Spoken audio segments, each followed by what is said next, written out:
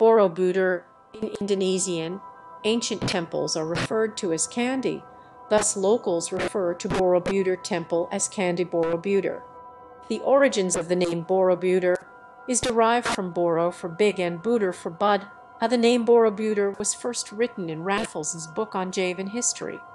These findings, a new perspective on some old questions pertaining to Borobudur, were published in the 2005 UNESCO publication titled The Restoration of Borobudur. In August 2014, Indonesian police and security forces tightened the security in and around Borobudur temple compound as a precaution to a threat posted on social media by a self-proclaimed Indonesian branch of ISIS, citing that the terrorists planned to destroy Borobudur and other statues in Indonesia. Today, the actual size replica of Borobudur ship that had sailed from Indonesia to Africa in 2004 is displayed in the Samudra Raksa Museum, located a few hundred meters north of Borobudur. Following the order of Pradakshina starting from the east, the mudras of the Borobudur Buddha statues are the aesthetic and technical mastery of Borobudur, and also its sheer size, has evoked the sense of grandeur and pride for Indonesians.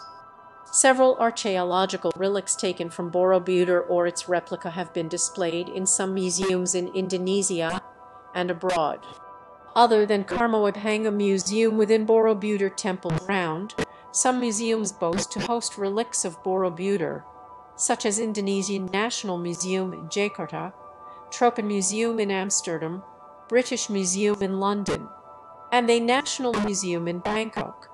Borobudur has become the name of several establishments, such as Borobudur University, Borobudur Hotel in central Jakarta, and several Indonesian restaurants abroad.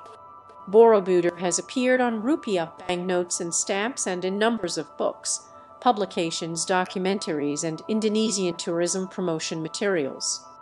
E27526